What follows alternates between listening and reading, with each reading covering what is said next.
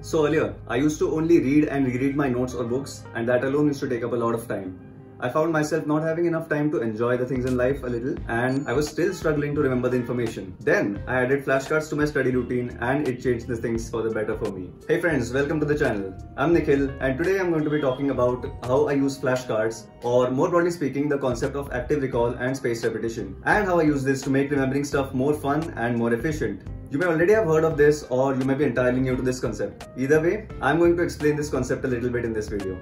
I'll first talk a little about what it is, my experience with it, and how it can also be used to study for NEET-PG. Let's get started. So firstly here, I'm going to talk about what we generally do, that is we just only read and reread notes, and why that is not very efficient. Now don't get me wrong here, I'm not saying that reading and rereading is absolutely useless. I'm just saying that it is only useful for the initial understanding of the topic when you're reading it the first time. But later down the road, when you decide that you now want to remember this stuff and be able to recall it, that time just reading and rereading is basically a form of passive learning. Now I'm sure many of you must have also experienced this.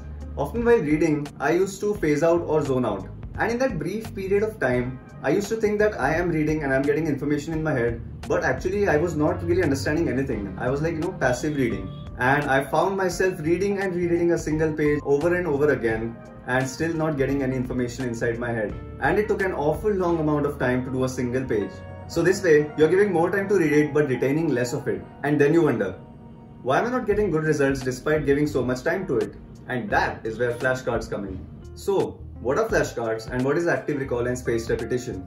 So basically, flashcards are a method of studying or memorizing in general, where you are displayed a question on the screen, but you are not displayed the answer. You have to read the question and you have to recall the answer yourself, and then afterwards you hit a certain button or maybe you flip over the flashcard to reveal the answer. Now this is based on the concept of active recall, which is basically the principle that says that you can remember and retain information more if you try to retrieve it out of your brain rather than putting it inside your brain. There's a lot of evidence also about this. Now another layer that you can add to this is spaced repetition, where you repeat your flashcards, especially your weak ones, after a certain amount of time when you're about to forget them. Now, I'll not spend a lot of time explaining this concept because it has already been explained in detail by some YouTubers, like for example Ali Abdal. I'll link his video down in the description. Here, I'll talk more about what my experience with it was. Now, how do flashcards work? So what flashcards do is basically they force you to do active recall. If you think of this, this is actually nothing new. This is what most of us used to do in school time anyway. Remember how in school you used to have workbooks, and in the end of every chapter there used to be a question and answer section where there used to be a question and then there used to be a space to write answers. You would write the answers there, and then while you were trying to read them or rather learn them, what you would do is you would basically hide the answers with maybe your hand or with maybe a small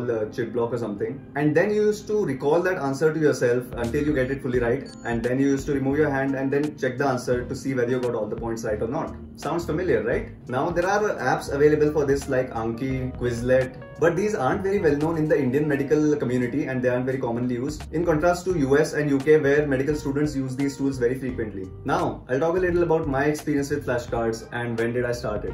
Now, I started using flashcards toward the end of 2020, that is towards the end of my final year. Actually, when I was in final year, the COVID pandemic happened and we all went into lockdown. So I used some of the time in lockdown to research about some efficient study techniques, and that was when I had come across Ali Abdal's videos about active recall. So I decided to try it and give it a shot, while also reading my main content from my notes and books. So initially, I used the flashcards feature on the GoodNotes app on the iPad.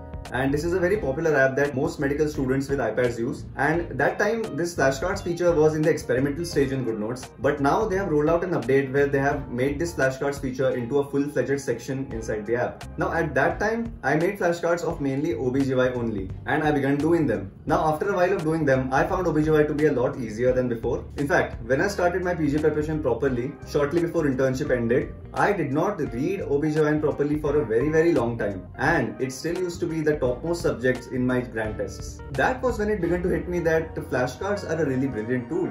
Now, fast forward to just 2 months before the INICET in November 2022, that is when I started to use the Anki app side by side with my regular notes reading. Now, this Anki is an app that is available on Windows, on macOS, on Android as well as on iPad. I researched a little bit and I started making my own flashcards on the app. adding to it the info that I found more difficult or more volatile, and then I started doing them daily. Now regarding how to use this app exactly, that will take some more time. Maybe that will be for some other video. If you're interested in such a video, then drop it in the comment section down below. But what you basically do is that you open the Anki app and you do a certain number of flashcards every day in a random order, and their algorithm decides when to show what flashcard based on how difficult you found it the last time you did it. So this is basically delegating the spaced repetition aspect to Anki so that you don't have to huddle for it. Anyway, with that, I slowly found myself being able to remember some more difficult information in a more efficient and fun manner.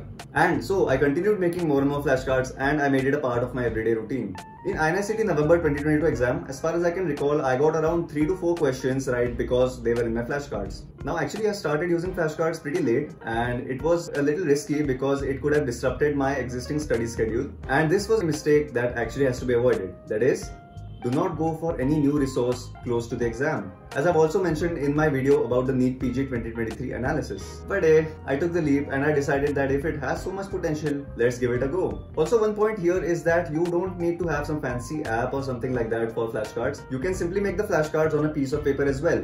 Write the question on the piece of paper on one side and just invert or flip the paper and write the answer on the other side. And when you're reviewing them, just see the question and then try to recall the answer and then flip over to see if you were right or not. This way you'll get a deck of cards and you just store it. Now let us talk about how flashcards can be used for NEET-PG. I'll tell you how I use them. It can be used for, firstly, remembering the factual information. Secondly, for remembering volatile information. And thirdly, it can be used for image-based questions. Flashcards are not very good for conceptual information. Now initially I did not think much about this, and I just used to make flashcards of any content that I used to get my hands on. That left me with a lot of other random flashcards which were based on conceptual information. Now here's one more interesting use.